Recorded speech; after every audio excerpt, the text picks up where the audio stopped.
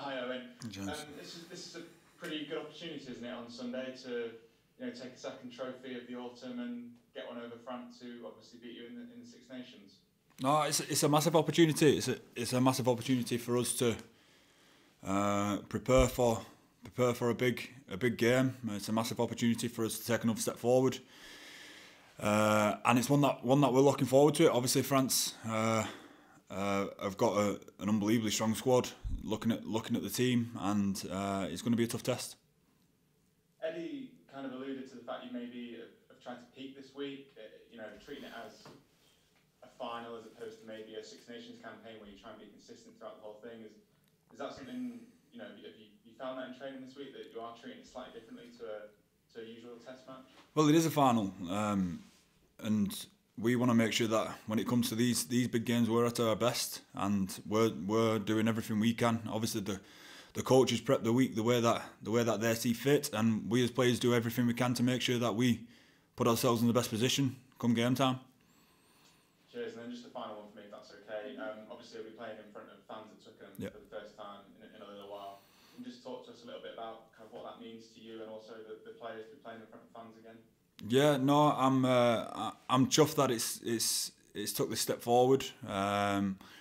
Hopefully, it all goes really well, and more fans will be allowed to come back, and it's all shown that it's safe, so that we can get more fans back quicker.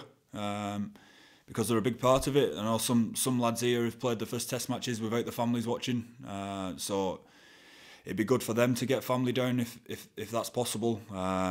And we want the atmospheres back. We want the crowds back at Twickenham, and obviously only when it's safe. But it's a good step forward this weekend.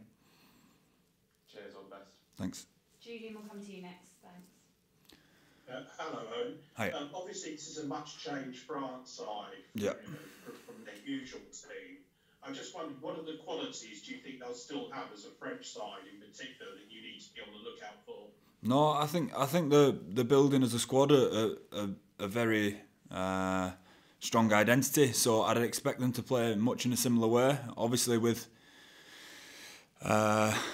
some youth coming into the squad, that's gonna bring some enthusiasm and really go after it. So we're gonna have to be on our toes in terms of how France are gonna play, but be ready for anything in terms of some players who are playing the first kind of test matches. But I'd imagine it'd be as every England-France game an intense match. Sure. When you say a similar way, what are the sort of qualities you've observed about the way France are playing now that really strike you? Well, they've been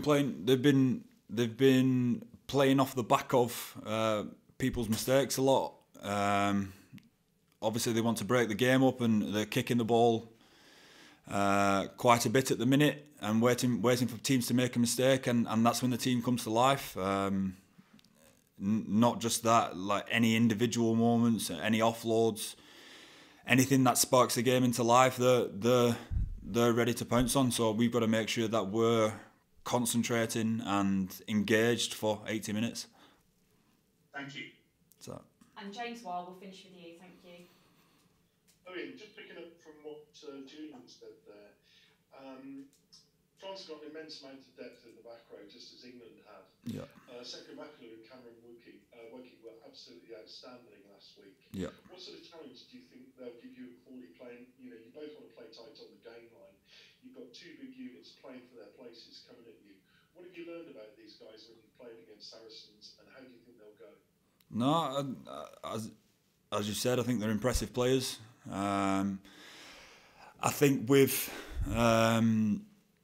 the French line speed that they've brought over the past year or so now, I think they'll be coming after us. I think they'll be at us with their defence, and hopefully they'll be trying. I think they'd be hoping to force some mistakes. We've got to make sure that we're as calm and composed as we can be, and hopefully pick the right decisions at the right time. And do you think there's a chance that those two guys, inexperienced at international level, they're going to be right in your faces? They'll come right at you. Will you be looking to exploit the triangles that they potentially will make in defence? Well, we'll look what's presented to us. Obviously, we want to exploit them in any way that we can in terms of breaking them down.